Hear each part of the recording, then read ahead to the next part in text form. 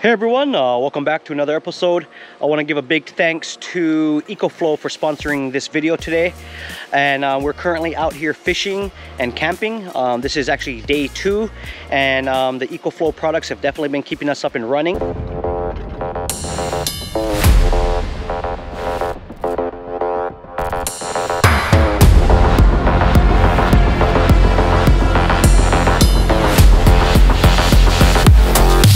Is the EcoFlow DELTA 2 just came out, and we're also using their EcoFlow foldable solar panel, the 220 watt model. And I actually currently have it set up and charging the portable power station right now, and we're using that portable power station to power all of our lights, recharge all of our headlamps for at night when we're fishing. We have 2 of them, and we have both of them plugged into the EcoFlow DELTA 2, and it's keeping everything nice and cold. So yeah, let me show you guys the setup I have going on, and let's get into it here. Out here charging with the EcoFlow 200 watt foldable solar panel. As you guys can see in the background, we're out here by the beach. We're out here fishing on the rock cliffs over here. We have a sailboat right out there. We have some other families camping over there.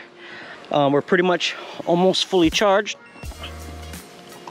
It says 34 minutes left and we'll be fully charged. There's 165 watts coming in, nothing going out because we don't have nothing plugged into it right now, and it's 94% charged. When you're like going camping, traveling, you know, fishing trips, whatever it may be, this is definitely a solution for replacing the generators. A lot of people used to use gas generators, and so now this is just clean energy, clean renewable energy. So there's about 3,000 or more charges before you get to about 80% dip of discharge, which means it still has a lot of power in it, but 3,000 charges is a lot. And so you can easily take this with you, fold it up. It comes with its own carrying case, and you can pretty much go anywhere you want, you know, throw it in the back of your truck, your SUV, your car. And like how we are out here, we're on, this is day 2 already, we're out here, and the EcoFlow product has been keeping us up and running, no problem. In fact, we have a 12 volt freezer, freezer cooler, and we have actually popsicles in there, frozen. We just had a couple of popsicles, and we're out here in the hot sun. I mean, it's probably about at least 98 degrees, somewhere around there, so it's pretty hot. We had popsicles, right? I don't know too many people that come to the beach that have popsicles, but we do. This is awesome, guys. Think about it. We are charging the system with the sun. Just absolutely awesome, right? Free power, guys. The sun going through the solar panels, going into the EcoFlow portable power station, charging up the battery, and then we have battery power. All right, so we just got done cooking rice. We're down to 87% on the battery. We're outputting 11 watts right now, charging my cell phone. But want to show you guys the rice that we made real quick. Oh yeah. So we're about to make some chicken Alfredo and have dinner. All right, let's see if it's gonna run this microwave here. Get her powered up. All right, we have 1, 2, 3, 4, 5, 6 AC outputs. We also have a cigarette lighter output. And then up here, we also have the solar input, the wall input, and a reset button or overload protection. Let's go ahead and plug in our microwave. Okay, she's plugged in. Let's go ahead and turn on the AC. You just press it one time. Now all the plugs. As soon as I turned it on, you guys can see the microwave turned on. So let's go ahead and go for a couple minutes. So we're at 3 minutes, and it's actually running it. The microwave using about 1,635 watts. So it says that we could run this load for 32 minutes straight. How long it would last if you was to continuously run it. This is at 60 hertz.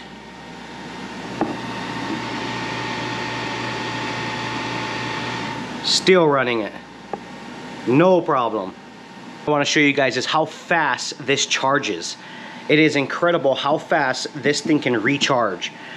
Microwave, it's on its highest power setting, So it's going to use as much power as possible right now. So we have it on the max setting. And we're easily running this microwave, no problem. You can download the EcoFlow app. And it's pretty neat because you can, if you have more than one, you can put more than one device in here. So I have one device in here right now. So it tells us what's happening right now. So the battery is at 90% charged right here. Let me stand this up over here so you guys can see it a little bit better. And it's matching exactly to what's happening. It also tells us how much power is being outputted. So this is actually connected through my home Wi-Fi. But you don't actually need the Wi-Fi in order to connect to it. You can actually connect through it Bluetooth.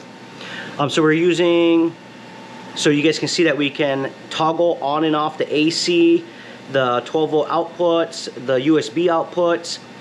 Very, very nice. It tells us our battery percentage, we're at 88%.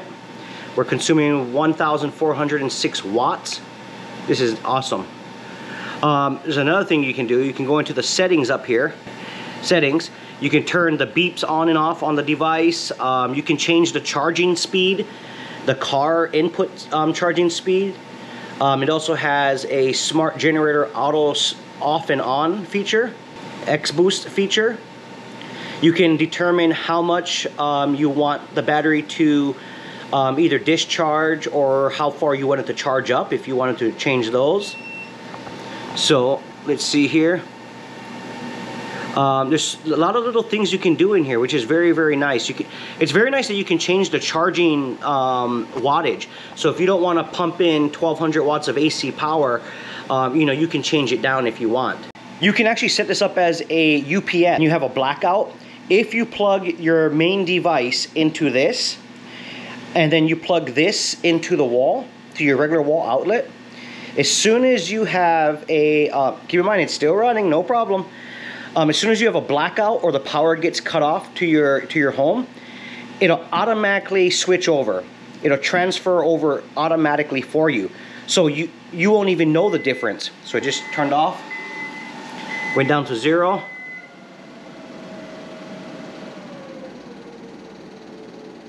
And now I actually ran this for 6 minutes. I started at 3 minutes, and then I ran and got my phone so I could show you guys the app real quick, and then I redid it another 3 minutes.